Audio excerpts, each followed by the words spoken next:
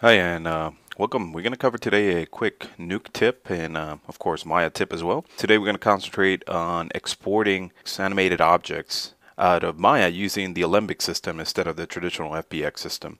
So, in this scene, I have two things. I have two F-15s flying towards the camera, or with the camera in this case, and we have the camera doing a little bit of animation as well.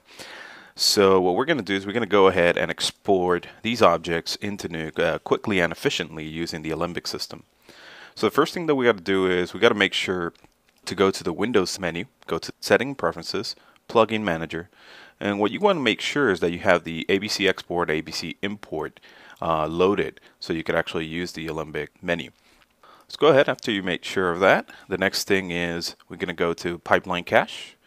And before we actually export elements, you can see that you could export everything that you have on the scene. You could go ahead and export selection. So that's essentially what we're going to do. We're going to export selection to Alembic. So the first thing I'm going to do is I'm going to select the rendering camera that I have so I could use it as well. So it's inside the scene. And I'm going to select the objects that I have as well. So I'm going to select the two F-15s that I got in there in order to be able to export those out and use them in Nuke. The next thing is go to Pipeline Cache. That menu should be activated when you set up Alembic.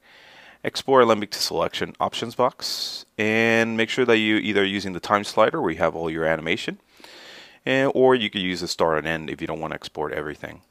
The good thing about Alembic is that it's extremely efficient. It's a very small footprint. The file sizes are small in comparison to FBXs. So the next thing is we're going to cut a couple things on in here. So the first two we're going to leave it off. The last one we're going to leave it off, and everything in the middle we're going to leave on. And the next thing we're going to go ahead and export the selection. From there, I'm just going to go ahead and export it. And usually if you have your scene setup already done, so usually I always set up my project in Maya. That's kind of a given, right, as a basic element. You're going to have a cache file inside that Maya folder. Automatically, there's an Alembic cache file in there that you don't have to create if you set up your project correctly. And in there, I'm going to save it. So I'm just going to go ahead and give it a name. In this case, it's my F-15 Geo and camera that I'm going to be exporting. And then just export selection.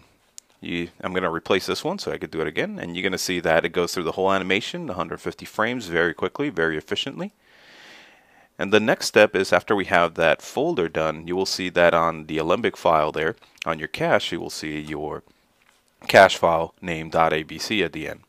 So the next thing is in Nuke. I want to work with that file in Nuke. I want to go ahead and create something with that.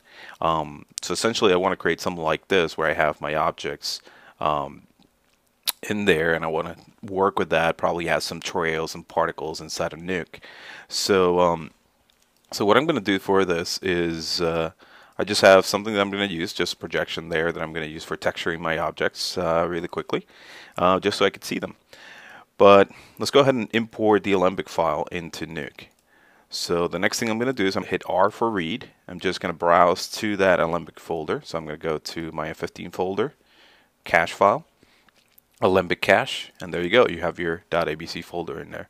So I'm going to hit open, and you're going to get a little window that showcases pretty much what you need from those objects. So you could do two things. Either you could create all in one or create everything as parents or separate parents. But you could turn on and off whatever you don't want here on your list or scene hierarchy. And I'm going to say create all in one. I want all these guys to be actually in one. So create all in one. Okay, perfect. I'm going to have 3 axes here. Those axes I use it for particle systems. So right now I don't care about those. And you will see that now I have my read geo.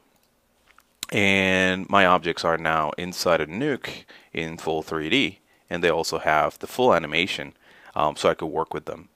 They are a little bit heavy right now, so what I'm going to do is later on I'm going to show you a little trick on how to actually apply proxy mode to this, so you can have a low-res version or representation of the aircrafts on the fly when you hit proxy.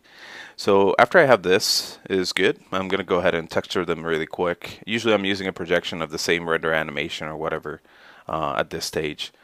So let's go ahead and stop the animation here. Let's go ahead and connect that to the scene. And then I need my camera. In this case I didn't create the camera, if you see, so I'm going to create a new camera very quick. If you do it as a separate node, automatically the camera will be generated for you. So I'm going to connect that in. So I got my camera input in there. Alright.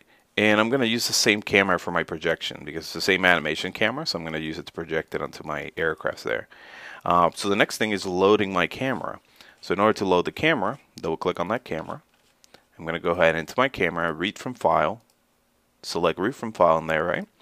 Open up your Alembic element. So let's say I'm going to go to my Dropbox and find my Alembic system here, Maya, and then go to my cache Alembic, and that way you hit enter and pretty much it reloads everything. And right now what I'm going to do is I'm just going to go back to my camera, and I'm going to have exactly the same perspective that I had inside of Maya with my subtle animation on my system. Okay, so now that we have that, I'm just going to go ahead and texture them really quick with the renders that I did from Maya just for now. But the cool thing about this is if I need to do motion blur and a couple other things to the aircraft, add extra highlights, extra lighting, and so on and so forth, I will be able to do all this. So it gives you a lot of flexibility having all this inside of Nuke as well.